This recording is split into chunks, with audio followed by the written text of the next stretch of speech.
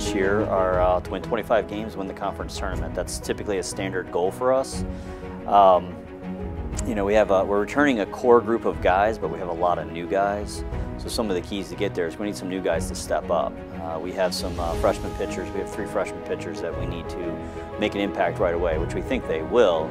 And probably the most exciting part is we have Dan Williams coming back after missing all of last year with a knee injury. You know, we're really excited about him coming off of the football season he had, where he was Offensive Player of the Year in the conference. We're hoping that'll translate well, and he can be Pitcher of the Year in our conference, in baseball, that is. Normally we open up a week earlier, so this year we're opening up a week later, which gives us a little bit more practice time. That just has to do with other teams and other conferences moving their schedules around. I think teams in this area and South are getting smart, where they're pushing their entire conference schedule back because of the weather.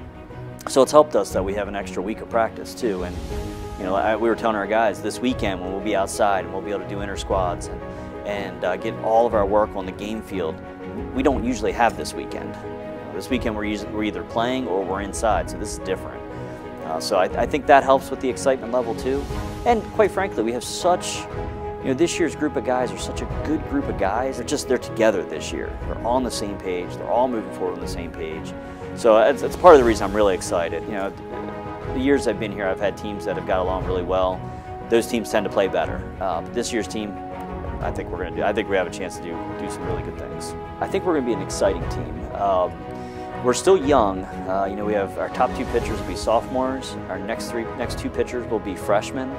So our top 4 guys are very young, but I have to tell you, they're very, very talented.